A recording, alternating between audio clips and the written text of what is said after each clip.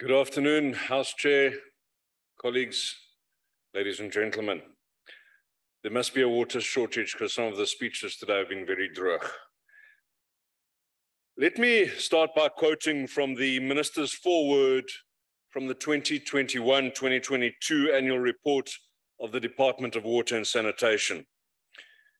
I quote, "Where some of the infrastructure may not be old, the dismal and inadequate maintenance, particularly of municipal infrastructure, is an Achilles heel. At the same level, there is slow delivery of new infrastructure development. The outcome thereof is the slowing down of access to water for many of our people." Quote ends. So we all agree then on the failure of the department on its core mandate to date. Honestly, it's not really surprising, noting that Nomvula Mokonyane was at the helm of this department while she was actively pursuing the state capture agenda. It was her Deputy Minister, Nomvula Mokonyane, that saw the end of the Blue Drop reports because they told such a sad story.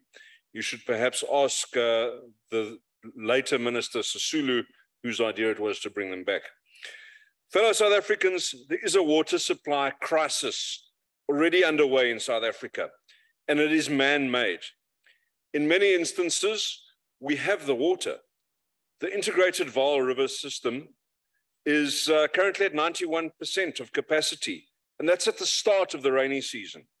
So why does Gauteng have a water shortage? The Democratic Alliance's leader in the Gauteng province, Honorable Solly Msimanga, who's here today as a special delegate, has been on the case for months now in Gauteng. And when he raised the concerns at the end of March this year, he received a dismissive response from Rand Water, which prompted a headline which reads, "Rand Water hits back at Msimanga."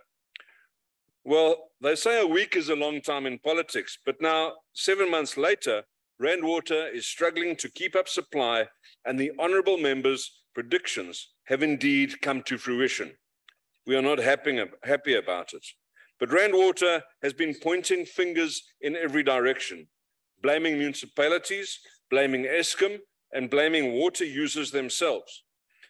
Honourable Msimanga's site inspections on Rand Water infrastructure show a shocking lack of maintenance. Poor management and no planning have begun to show as Gauteng bursts at the seams with people flocking to find scarce work opportunities.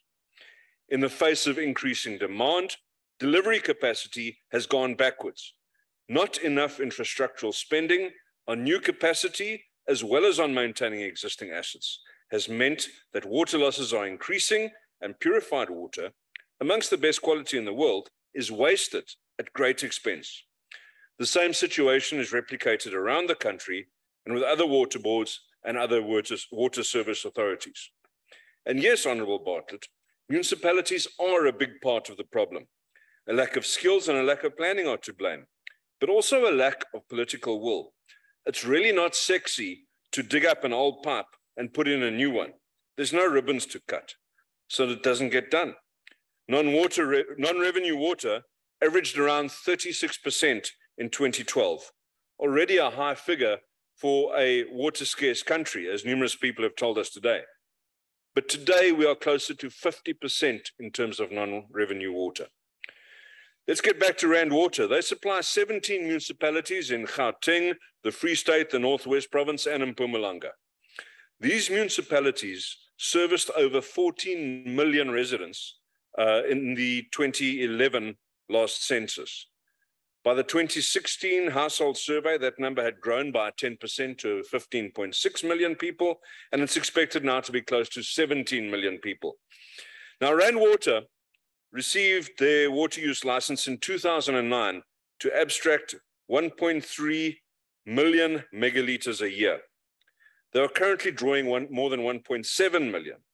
The license has not been reviewed since 2009, in spite of the 20% population growth that the municipalities that they serve have experienced. That is a national department failure.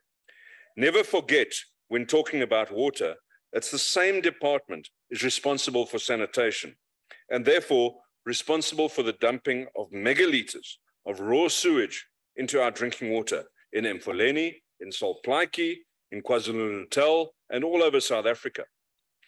If one looks at the 4.6 billion litres that Rand Water delivers to the municipalities, servicing those 17 million people, and considers that almost half of it is lost to leaks, wastage, or theft, that leaves daily consumptions at about 162 litres per person per day. That's well below the world average of 185 litres per day. Consumers are not the problem. Contrast all of this with a small DA-run municipality called Midvaal, who took a strategic decision several years ago under the guidance of then city engineer Steph Kutsia and an MMC who will remain nameless today, to reduce reliance on Rand Water. Reservoirs that had been mothballed were refurbished, and 2 new reservoirs and a water tower were built in time and in budget. This gives our residents a 2 to 3 day cushioning against the failures of Rand Water and Eskom. That's the DA difference. As I conclude, House Chair, the message is clear. If we want sustainable water supply, we need a capable state. The current system of cadre deployment has not worked for South Africans, and yet Cyril Ramaphosa and his party remain adamant that they will not change this policy. So, if South Africans want to change their future, they need to change their government. Thank you.